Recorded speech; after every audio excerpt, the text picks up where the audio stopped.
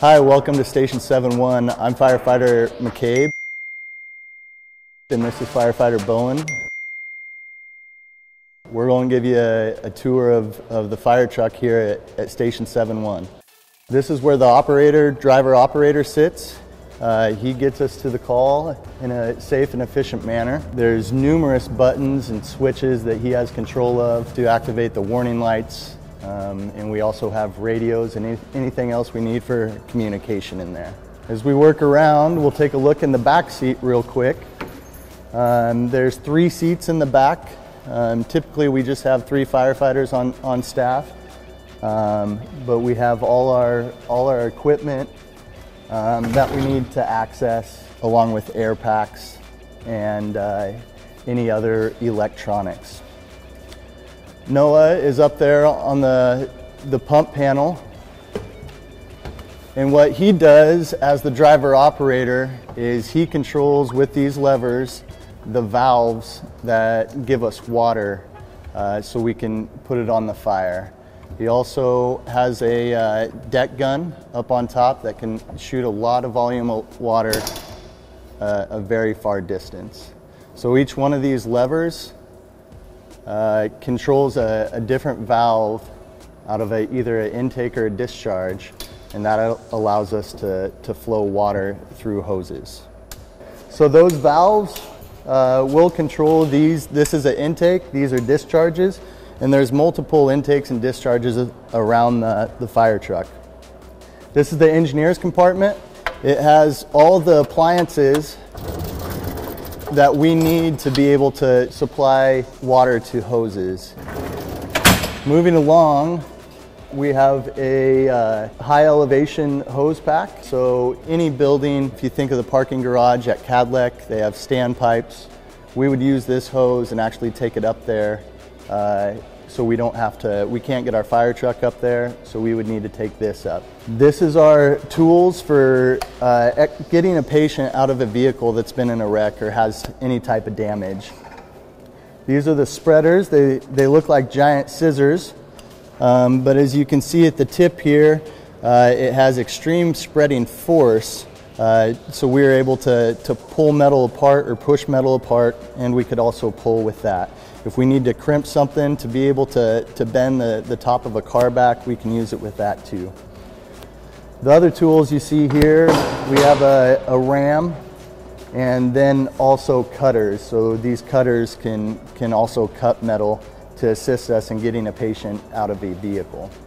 In the back we have cribbing, and we'll use this to stabilize vehicles or any other piece of equipment if we need to work safely around it.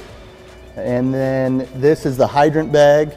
The person sitting in the back seat will get out and take a hydrant, hook up to the hydrant, and that has all their tools to do that. Up top you can see all the hoses that we have in the hose bed, from our large diameter hose to our 2.5 inch, and then our attack lines. This is a nozzle that we can take away from the engine further, but it acts almost in the same fashion as the deck gun, where it can move a lot of water across a long distance. So in this compartment we have more tools that assist us to do our job.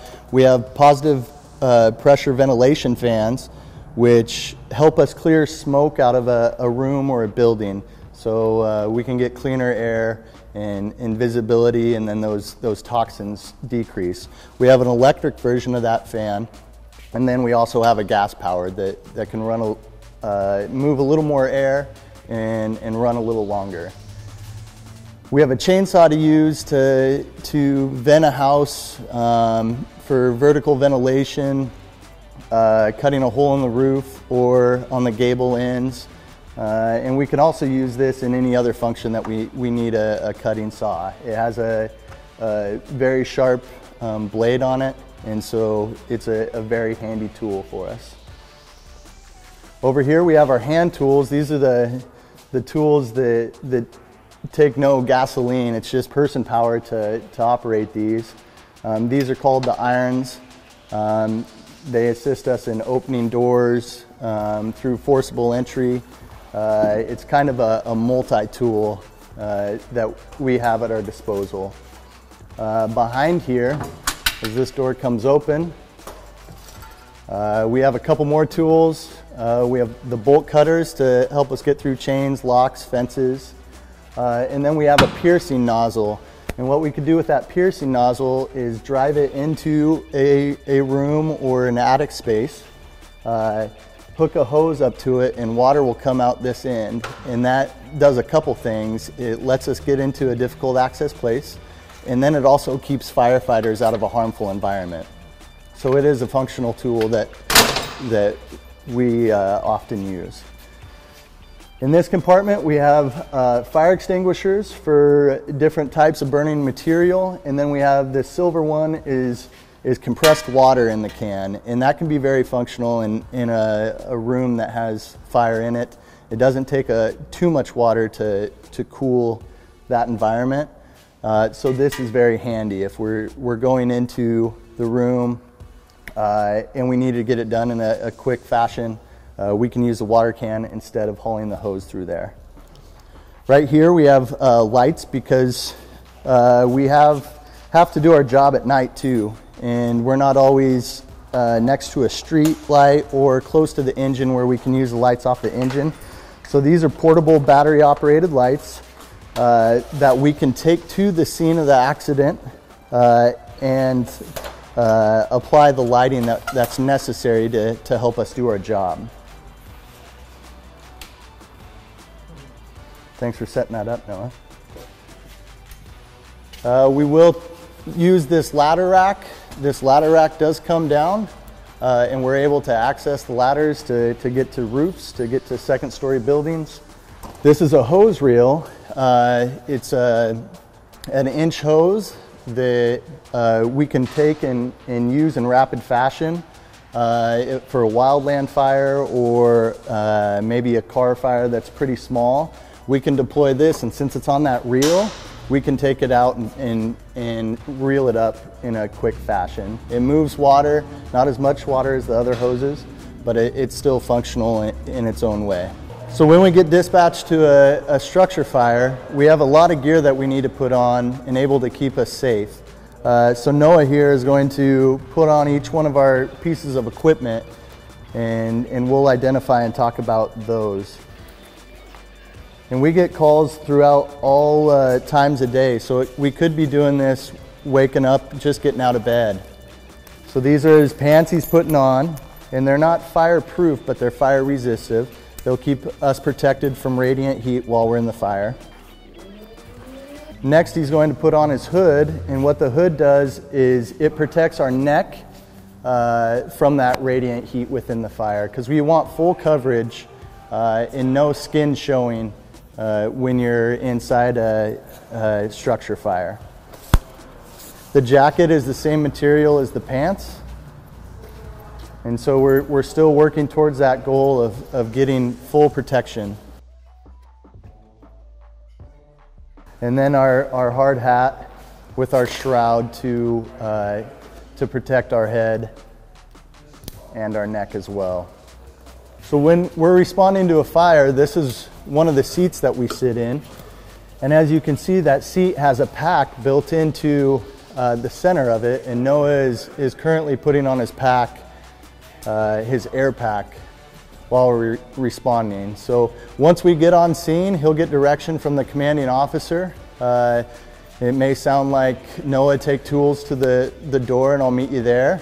And so he'll come out of the truck. That pack just pulls out.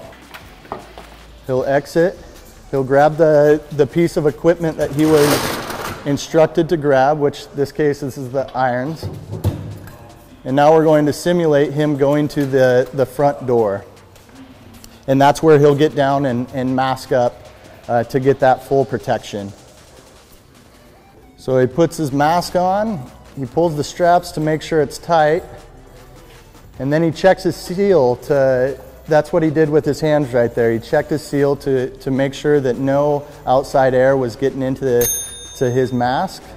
He's turning his air bottle on, and then that's the activation of the pass device, which tells you your air, give you a low air alarm, And then if you stop moving or you get trapped, and that it has a motion device in there that it will start beeping to help identify where you are. So we put his regulator on. Now he's breathing air out of that air bottle, out of the air pack. And then the final steps, he'll put his gloves on. So now he has full coverage and full protection. There's not any skin showing. He's got breathable air coming from the air pack. And so now he's ready to go inside a structure fire of any type. So thanks for joining us on the virtual tour. Hope you enjoyed it and learned a lot. Stay safe this summer. And if you have any questions, please visit the website below. And from me and Noah, thanks for joining us.